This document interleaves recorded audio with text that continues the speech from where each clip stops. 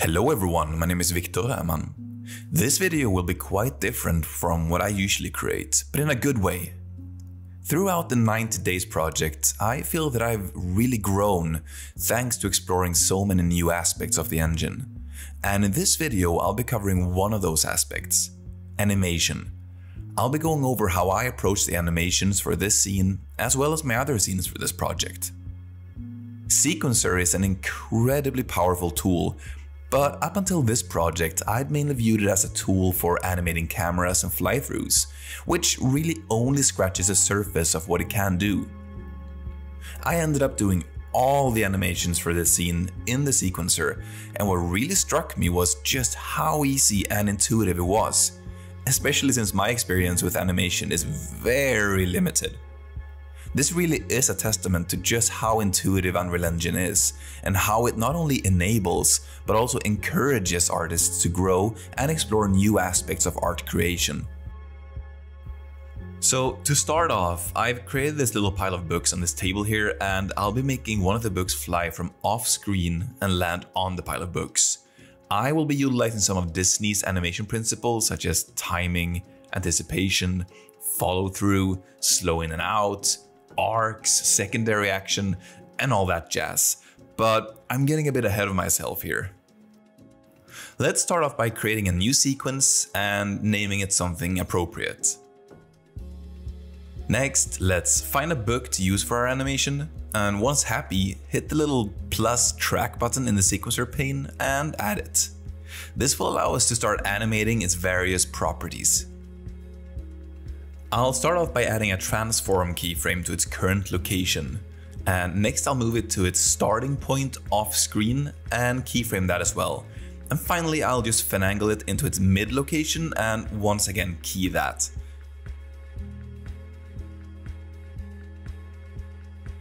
Now we've established the key poses, and this will be enough for us to start working. But before we hop into the curve editor and animate further, I want to quickly touch upon the animation principles that I mentioned earlier. In order to make an animation appealing and have character, there are some principles you should try and apply. Slow in and out, also known as ease in, ease out, meaning the animation speeds up in the middle of the sequence, or the motion. Anticipation is basically another word for adding tension or build up before a motion. Then we have arcs and squash and stretch, and that is a way of deforming the actor to exaggerate the motions. And I'm generally not animating with squash and stretch, but it's very good to be aware of arcs and how their shapes and reduction in height can convey material, character, and weight. Then we have secondary action, and that is a way of making certain actions affect the surrounding area. For example, if a character bashes his head on the table, the things on the table bounces up, and I'll be utilizing this principle in the animation we're working on. Let's open up the curve editor and see what's going on there. And once again, I'll have to pause myself before I'm getting too far ahead. The curve editor, long story short, is where you can, among many other things, adjust the interpolation between the keyframes. And it's also a great editor for making adjustments to keyframes values and to get a good bird's eye view of what's happening in the animation. Without diving too deep into all of the features and tools here, let's start off by going over the interpolation modes. By right-clicking the keys or by clicking the buttons up here, you can change their types from linear, automatic, and so on. And this decides how the translations are interpolated between the keyframes. I'll start smoothing out the curves a bit by adjusting the handles to make the curves a bit softer and more even. And I want the orientation of the book to somewhat adhere to the directionality of its travel. And by middle mouse clicking the curve, I can add a new keyframe anywhere. And by dragging it up or down, it goes positive and negative respectively in the translation values. I prefer to edit curves soloed out by selecting separate axes to the left in many cases. It reduces the risk of manipulating the wrong curve, and it always frames the values perfectly, automatically. Let's zoom in a bit and focus on the landing. I'll go ahead and make sure the book swoops upwards quite a bit before landing. And this will not only help add some anticipation to the animation, but it'll allow us to add in some secondary action due to the force of the landing. In order to get additional control over the curve, you can right-click the key you want to edit and set it to be weighted. This will allow you to control the length of each side of the key, allowing you to exaggerate freely. I think it's starting to look like something, but let's add a bit more of a delay and some anticipation to the motion by increasing the height of the animation and delaying the fall just a little bit. Okay, I'm getting pretty happy with the animation now. I'm just gonna go in and adjust the book's orientation a little bit and change the first translation keys to be linear instead of auto. This will cause the animation to start at full speed instantly instead of sort of easing in. Next, I just want to make the entire animation just a little bit faster by selecting all the keys except the first ones and moving them towards the left. This is gonna speed everything up just a little bit. And before moving on to the next animation, I just want to tweak the rotation of the book a little bit to have it align a bit more with its trajectory.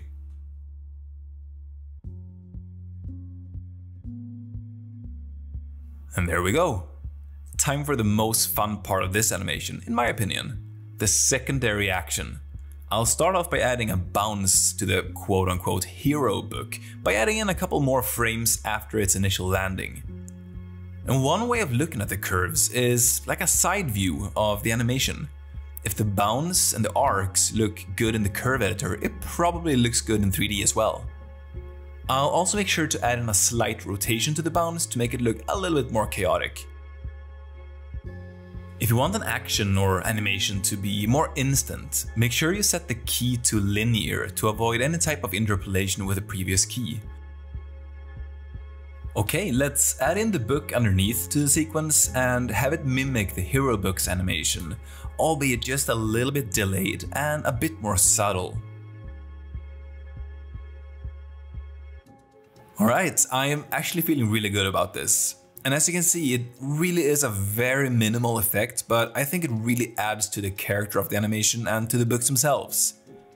And to help make the shot feel a bit more dynamic and to really show off all our awesome hard work with a secondary action animation, let's do a very simple camera animation.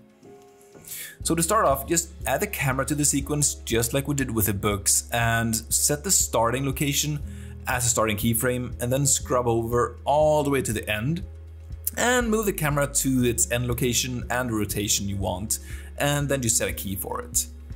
Next, just make sure to focus or adjust the focus distance to follow along with the movement of the camera so that the stack of books is in focus at the end keyframe.